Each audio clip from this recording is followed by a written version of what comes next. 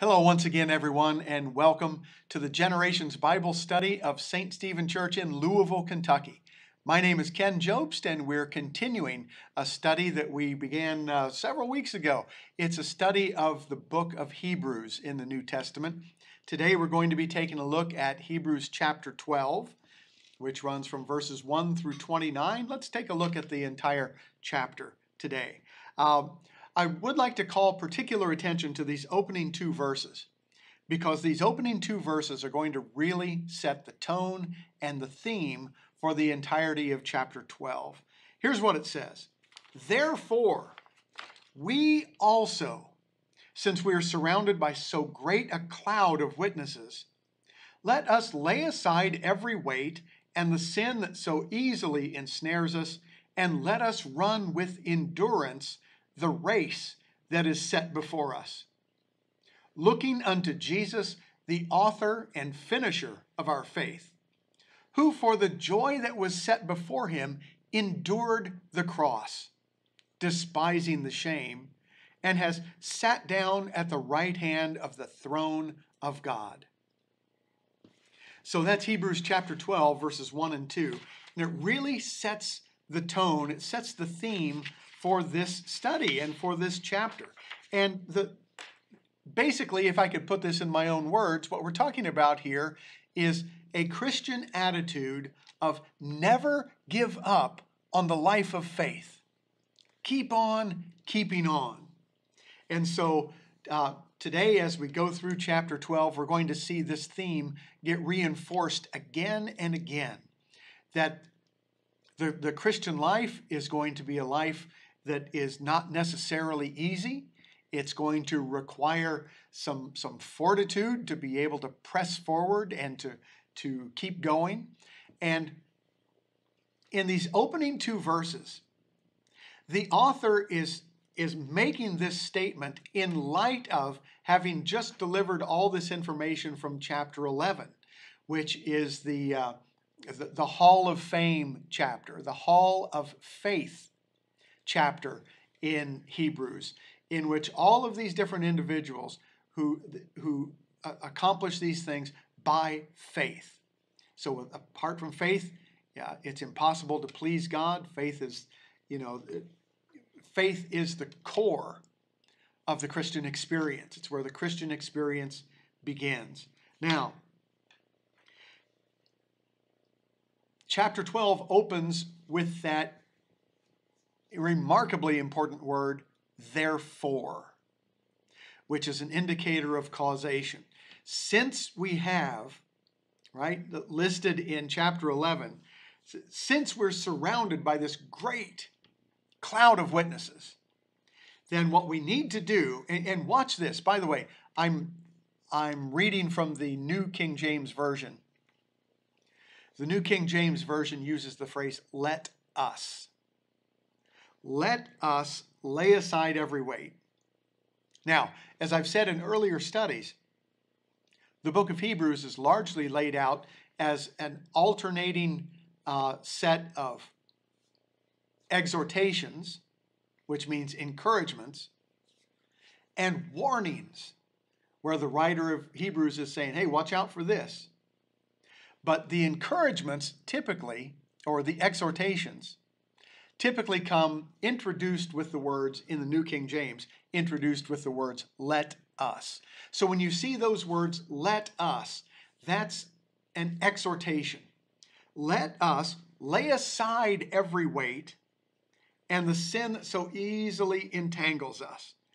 And let us run with endurance the race that's set before us.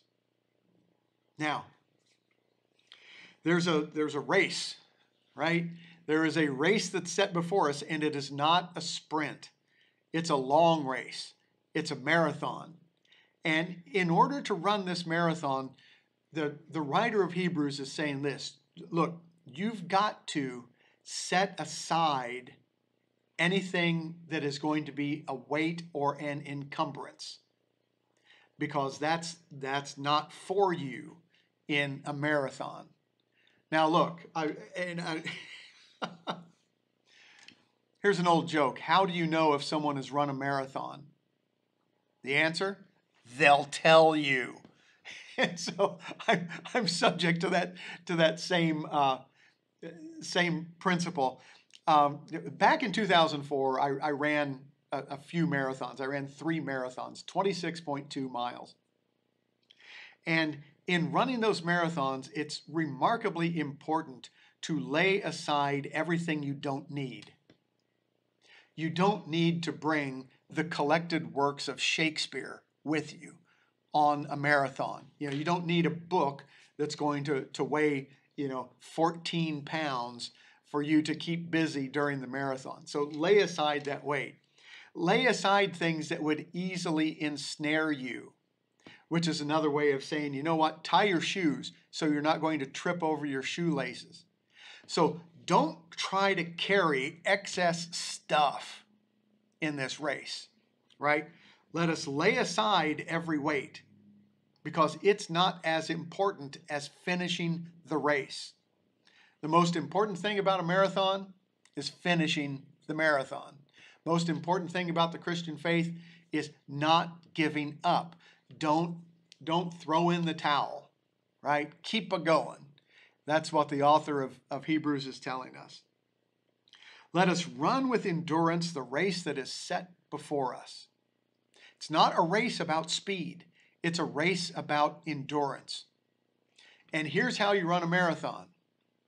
You pick up one foot, you put it down, you pick up the other foot, you put it down. You pick them up and you put them down. Repeat as necessary. Now, how do we do this? Verse 2 tells us we do this by looking unto Jesus, who is the author and the finisher of our faith. And watch further.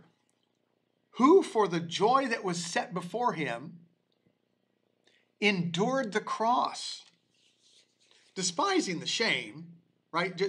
Not worrying about the shame part of it, and has sat down at the right hand of the throne of God. So this is telling us that Jesus endured the suffering of the cross because he was able to see it and understand it in the light of the joy that was set before him. Now, we're called by the writer of Hebrews to look to the example of Jesus Christ. He endured because he saw what was ahead.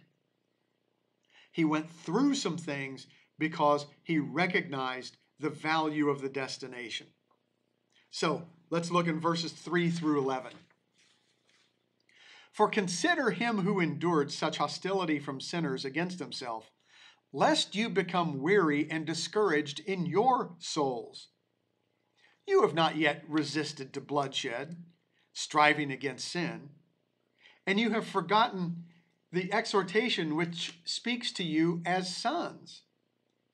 My son, do not despise the chastening of the Lord, nor be discouraged when you are rebuked by him, for whom the Lord loves, he chastens, and scourges every son whom he receives. Now, just as an aside, that's from Proverbs.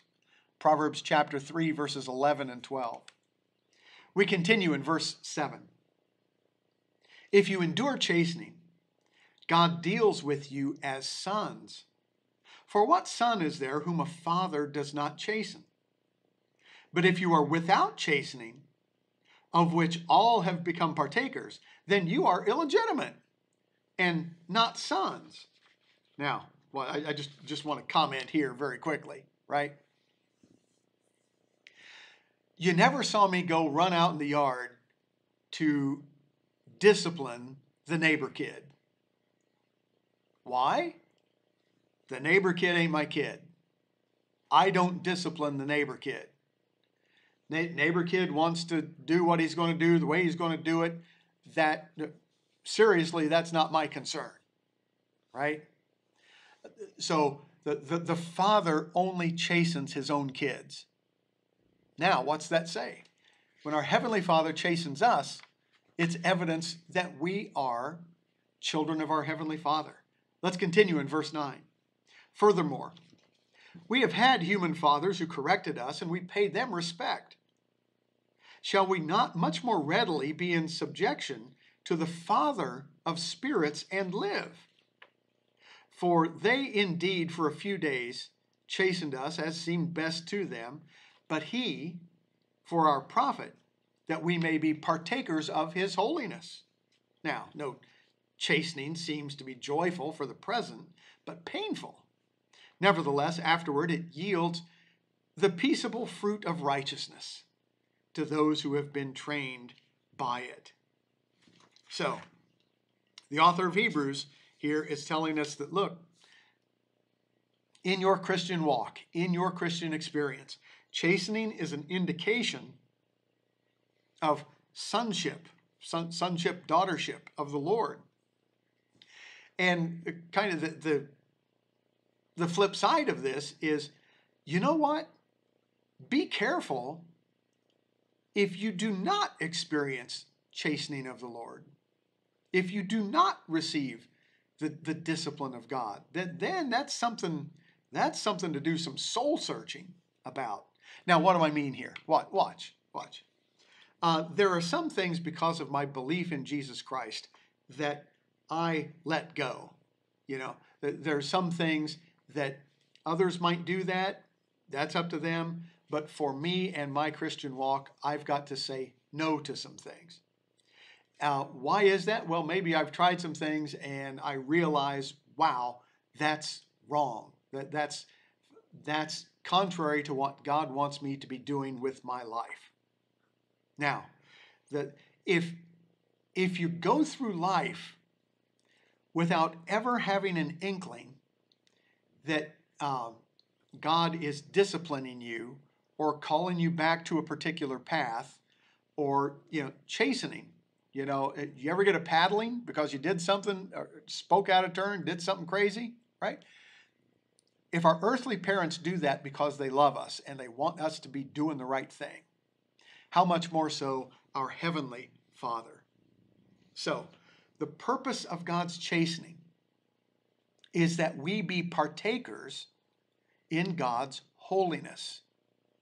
What does holiness mean? It means apartness, that you're special, you're set apart for a special use.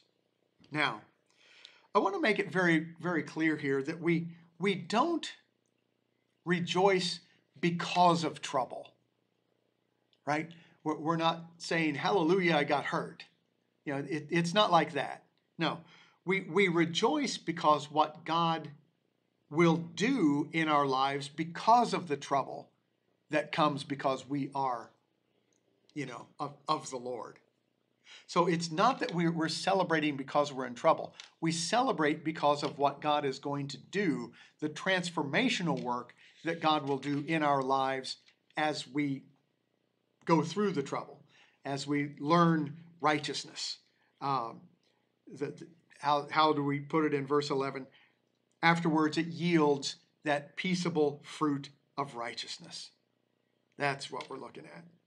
Verse 12, therefore, there's that word again, therefore.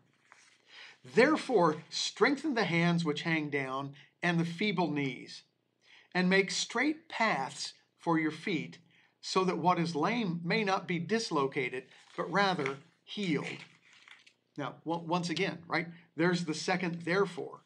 We've got a therefore in verse 1 and a therefore in verse 12. So all of this, what's happening here is we're getting a very carefully constructed argument. And the argument goes like this. Look, we're surrounded by a great cloud of witnesses. We have a cheering section. Those of the faith who have gone on before us form this great cloud of witnesses, and they see what we're going through. And they are there to cheer us on. Now, they want us not to get ensnared. They want us not to be trying to run a marathon carrying a 50-pound weight. That's going to be so discouraging. But once again, verse 12, strengthen the hands which hang down and the feeble knees, and make straight paths for your feet, so that which is lame may not be dislocated, but rather healed. And here, by the grace of God, back in my running days, which were more like jogging days, back in my jogging days, I seldom, if ever, incurred an injury. I mean, injuries were very, very rare. And I mean, I jogged for several years. I jogged for probably 20 years without any real injury to speak of. Now, what the author of Hebrews is saying here is that as we're in the race, or when we're in training for the race, right, we may recognize some aspects of our life where we need to be strengthened, or some aspects of our pace or our gait, or however you want to describe it. We need to strengthen the hands which hang down. So we need to develop different aspects of our person to be able to run with endurance the race that's before us. And those feeble knees, right? Now, and make straight paths for your feet, because watch this, very important. Because we don't want that which is lame to be dislocated. We want it to be healed. My wife had knee replacement surgery. And the physical therapy that follows knee replacement surgery is one of those things, let me tell you,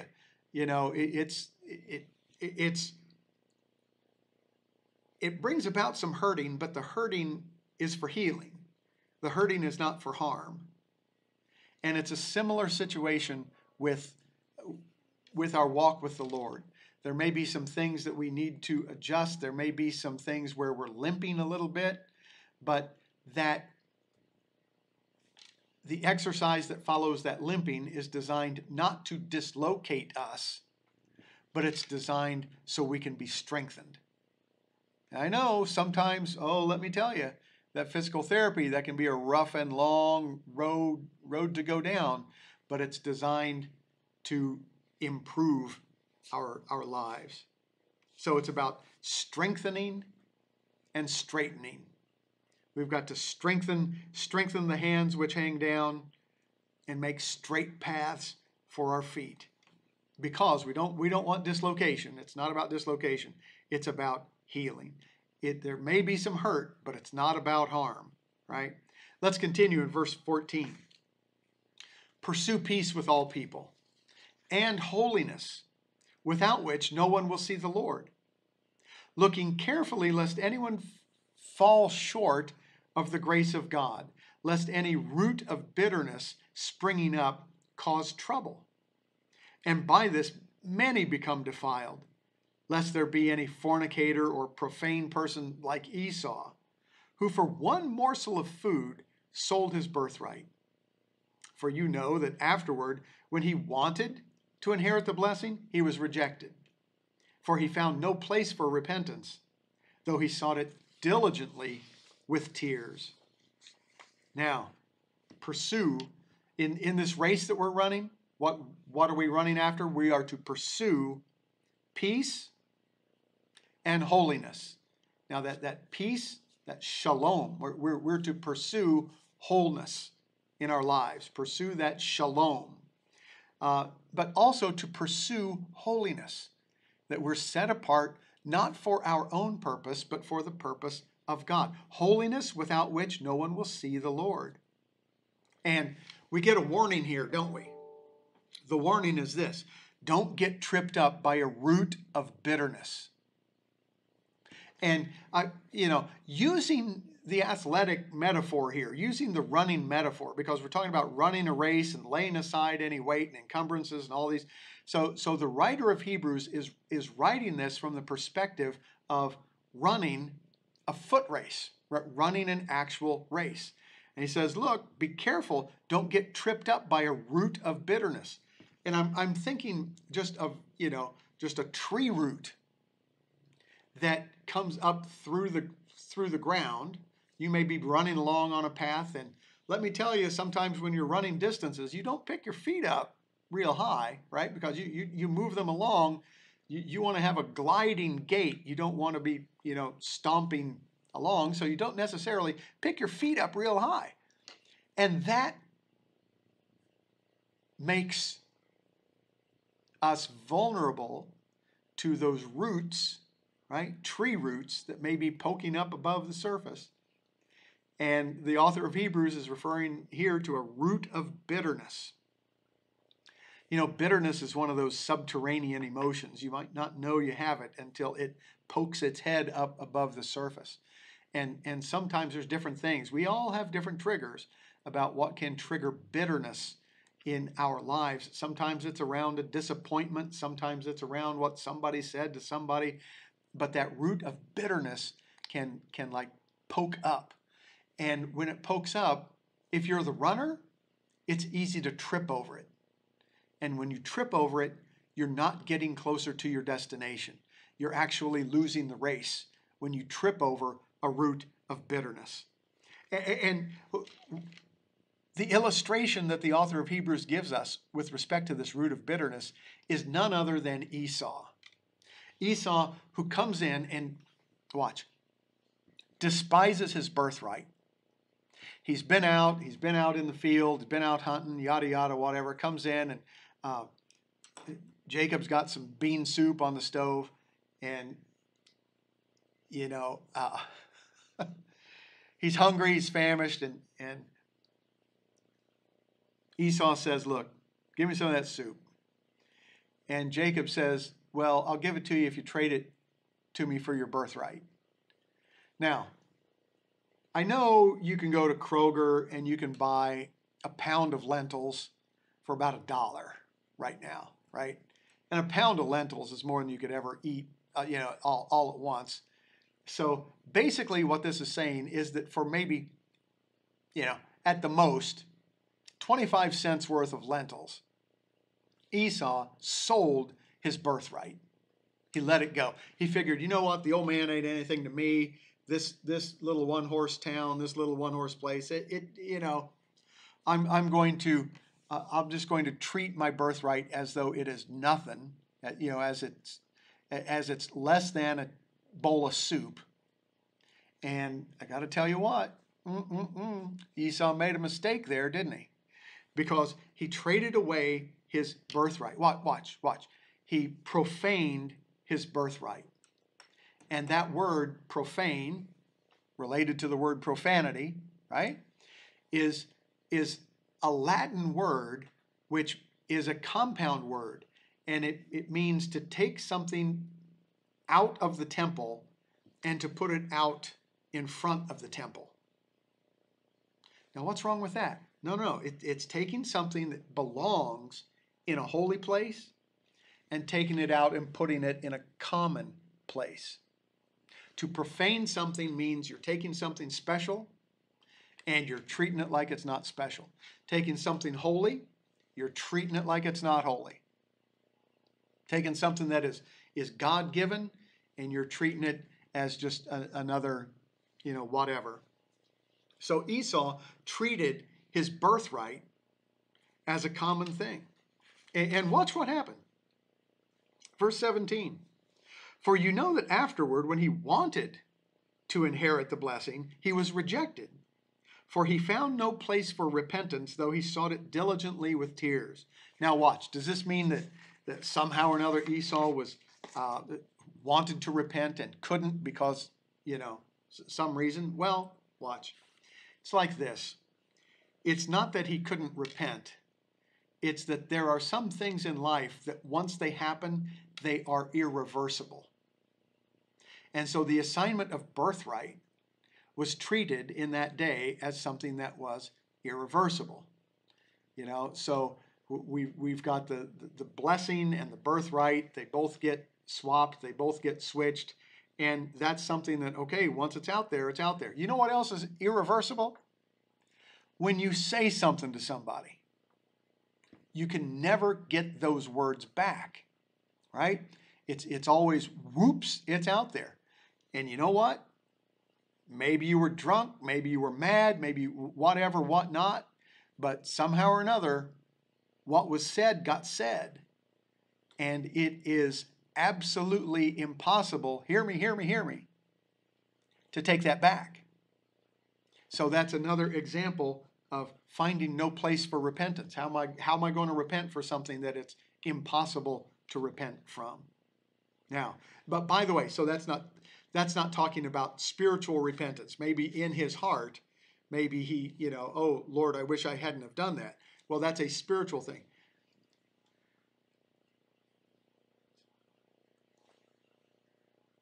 Just because you get spiritual repentance doesn't mean it fixes everything in the world of time and space, right? There are still consequences. There are still temporal consequences. There are still, here and now consequences for mistakes that we make. Now, God always forgives. As we seek forgiveness, God always forgives. Nature never forgives. That is, if I decide I want to jump off the Humana building and then halfway down I repent, oops, sorry, maybe did the wrong thing. Nope, nature will never forgive you. So God always forgives. Nature never forgives. People, sometimes they forgive and sometimes they don't forgive. So let's continue. Let's continue in verse 19.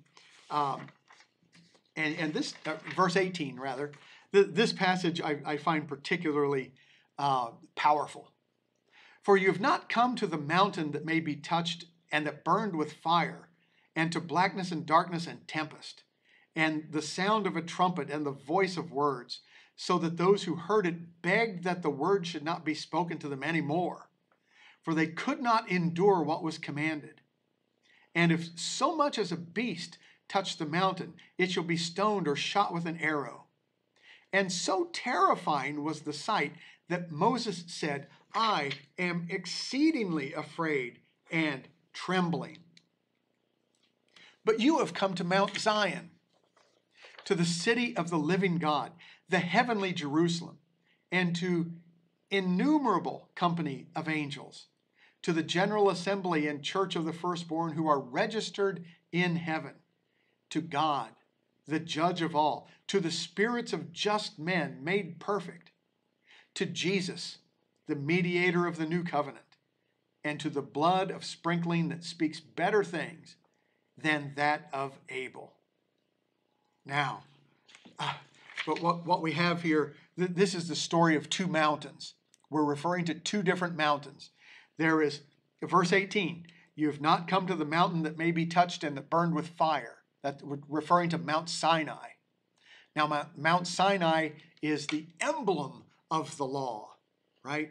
And Mount Sinai, remember, was characterized by, fire and blackness and darkness and tempest, the sound of the trumpet and the sound of the voice. It was terrifying because it was about the deliverance of the law, right? So it was terrifying. Moses says, I'm exceedingly afraid and trembling. So there's that mountain. But you have come to not Mount Sinai, but to Mount Zion, which rather than being terrifying, Mount Zion is inviting. It's the city of the living God, the heavenly Jerusalem. There's an innumerable company of angels. There's the general assembly and church of the firstborn registered in heaven. All of these things are inviting. The law is terrifying. Mercy and grace are inviting. You've got the heavenly Jerusalem. And once again, this is congruent with what we see in the book of Revelation. John the Revelator, in his vision from the island of Patmos, tells us a very, very similar thing. The city of the living God. And there it's the place where we find Jesus, the mediator of the new covenant. And to the blood of sprinkling, but remember, who sprinkles the blood? It's the high priest. The blood of sprinkling that speaks better things than that of Abel. What did the blood of Abel speak? The blood of Abel, remember the very first martyr, cries out from the ground, right? So that blood cries out. Cries out for what? Well, cries out that something be done, right? Cries out for vengeance, but vengeance is mine, saith the Lord. Verse 25, let's continue. See that you do not refuse him who speaks. For if they did not escape who refused him who spoke on earth, much more shall we not escape if we turn away from him who speaks from heaven, whose voice then shook the earth. But now he has promised, saying, Yet once more I shall shake not only the earth, but also heaven. Now this, yet once more, indicates the removal of those things that are being shaken, as of things that are made, that the things which cannot be shaken may remain. Therefore, here's the third therefore, right? Therefore, since we are receiving a kingdom which cannot be shaken, let us have grace by which we may serve God acceptably with reverence and godly fear, for our God is a consuming fire. Oh my goodness. That's a powerful passage, and the depths of which, right? There's a lot of precious material to be mined out of these verses. My goodness. The essence of what we have here is one of the longest warnings that we get in the book of Hebrews. And it's a warning that says, look, do not refuse him who speaks. Because why? Because we are receiving a kingdom that cannot be shaken. I got to say something about that. Kingdom which cannot be shaken. Think of all the kingdoms. You can think of the kingdom of education, right? Education. Maybe we're proud of being educated some way. But watch this. Education is a shakeable kingdom, because you know what? The rapidity whereby information goes out of style these days. You can get a technical degree this year, and in 5 years, that degree is completely obsolete. Or, you know what? What if you learn all this stuff and then, God forbid, you get Alzheimer's and you forget all this stuff? So that's a shakeable kingdom. The kingdom of education is a shakeable kingdom. What about the kingdom of money, right?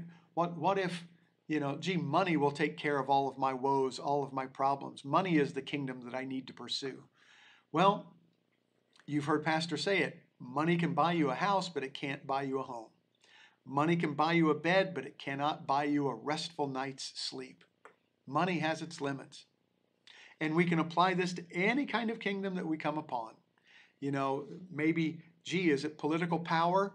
Nope. Is it fame? Is it fortune? Is it power? Nope. The only kingdom that is unshakable is the kingdom of our Lord and Savior Jesus Christ. That's the only thing that's going to endure.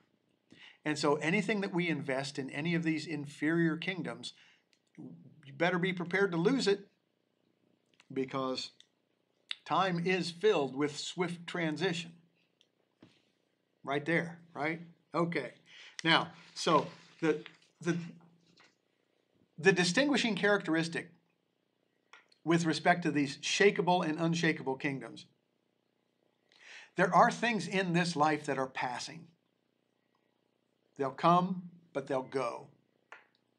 Then there's one thing in this life that is permanent, and that's the grace and the love of our risen Lord and Savior Jesus Christ. Therefore, because of that, then we're to serve God with reverence and godly fear. I want to say something about this reverence and godly fear, because I think we live in a day where, Christianity, I'm just saying across the board, Christianity is not as popular today as it was when I first started out, when I was a kid. When I was born, church attendance and all of that much, much higher than it is today. Today, even among Christians, I'm beginning to have a little concern about the reverence with which we approach divine things. God ain't no joke. God is omnipotent. God is all power. And I'm just going to tell you, you don't want to see God's omnipotence. You don't want to see the might of Almighty God. That's the kind of thing that should kindle within us what the writer of Hebrews calls godly fear. So I don't know, we see this in different corners of the church, but the notion that God is the big guy upstairs, that God is my buddy, my pal, Jesus and I, this and that. Contemporary evangelical theology seems to take what's called the immanence of God, which means the closeness of God, the intimacy of God, the familiarity that we can enjoy with God, seems to overemphasize that, and maybe we don't have the best balance between God's transcendence and God's immanence, that God is indeed as close as our next breath, but God is high and lifted up on the throne. We need to be able to have both of those in balance in our lives to have an adequate understanding of God. Yes, God desires to be close to us, but please understand that God also, God's ways are not our ways. God's ways are high and exalted. So, yes, there's that dimension of immanence, but please, always, whenever we think of the immanence of God, the nearness of God, we also need to understand the transcendence of God, that God is wholly other. One of the big problems with the Greek and Roman mythological gods, small g gods, was that all they were was basically taking a human attribute and magnifying it 10,000 times, right? So the god of war, Mars, would just be the attribute of kind of a bellicose individual multiplied 10,000 times. God is not just a big person. God is holy, H-O-L-Y, and holy, W-H-O-L-L-Y. God is holy, and God is wholly other. Now, I just want to underscore that. Now let's go to the very last verse of Hebrews chapter 12, which says this. This is Hebrews chapter 12, verse 29. For our God is a consuming fire. Now, some folk with the immanent, intimate notion of God that's not balanced with God's transcendence, they might have trouble. They might stumble over that verse. For our God is a consuming fire. But watch, I want you you need to understand something about fire. Fire destroys what it cannot purify. But fire purifies what it cannot destroy. So, fire cannot destroy gold. Can't destroy it. You cannot burn gold. Well, technically, okay, if you've got 10 million degrees centigrade and all that kind of business, but here on Earth, in normal circumstances, gold does not burn. Dross burns up. The impurities burn up. And to say that God is a consuming fire is to say that God is an agent of purification. Fire destroys what it can't purify, and it purifies what it can't destroy. So God is the agent of our purification. What purifies us? The blood of Jesus Christ. Wow. Okay. Well, that's Hebrews chapter 12. It is a powerful chapter. And it's a chapter that encourages us to keep it going. It's a chapter that encourages us not to, not to be waylaid. And let me go back to a particular verse here. Verse 3, the second part of verse 3, which says, lest you become weary and discouraged in your souls. We must not become weary in well-doing. So lest you become weary and discouraged in your souls, be reminded of Jesus Christ, the author and finisher of our faith, who for the joy that was set before him endured the suffering of the cross. Let's bow for a word of prayer together. Heavenly Father, we thank you for your grace, and we thank you for your encouragement for each and every one of us as we are seeking to live the life that you call us to live. Lord, we know that there will be times when we encounter some resistance. Some of that resistance could be extreme, but we pray, Lord, that even in those days, that we would be the recipients of your grace and mercy, and that we would consider Jesus Christ as the author and finisher of our faith. Lord, we thank you that you're not done with us yet, that you're still working with each and every one of us as the finisher of our faith. But Lord, we want to be tested and approved. We want to be found faithful and just found that we are lovers of your grace, mercy, and soul. We pray this in the name above every name. In Jesus' name we pray. Amen. Well, once again, from St. Stephen Church in Louisville, Kentucky, this is Ken Jobst with the Generations Bible Study of St. Stephen Church. It's been great to have you with us. You know what? Be an inviter. Let somebody else know that we're involved in this study. And until next time, when we take a look at Hebrews chapter 13. Until then, God bless you. You're in my prayers. Stay safe. Stay healthy. Take care. Bye-bye.